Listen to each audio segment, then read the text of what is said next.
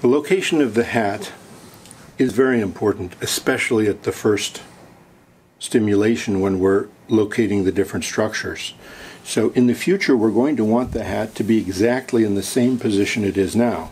And to make sure that it is, we take the front and the back and we very precisely line it up so that it is right down the middle. And we want to make sure that there's about 1 centimeter above the eyebrows and a little bit more than that above the preauricular point. When we measure for the beam protocol, we begin with tragus to tragus. And the tragus is this little flap in front of the ear.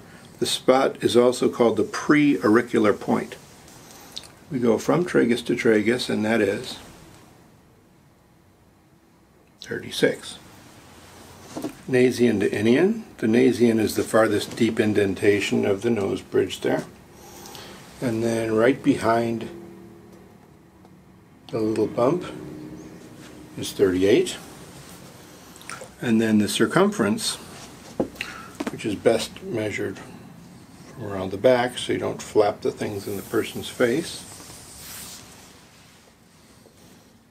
is 60 centimeters. Then we take these three numbers. We feed them into the software and we get the output. And the two numbers that we've been given are 6.95. Now what that means is start right here and you go 6.95, which is essentially 7. Mark a little dot right there. Not on him, only on the cap. Then we know that the nasian to inian is 38, so the vertex will be found at 19 centimeters. We mark the vertex.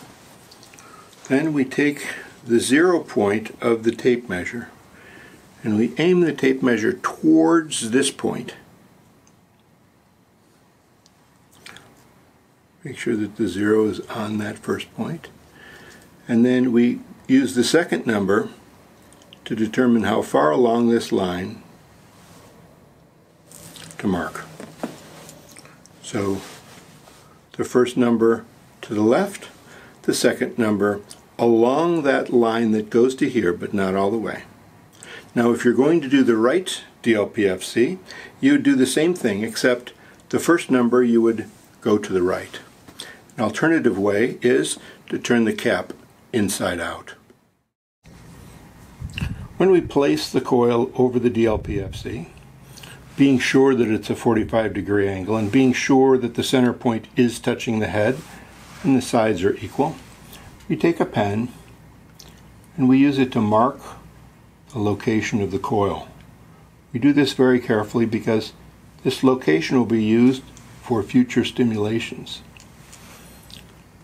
so that when the technician comes, they can simply place the coil there, make sure that it's lined up, and it'll be in exactly the place that the clinician put it at the first treatment.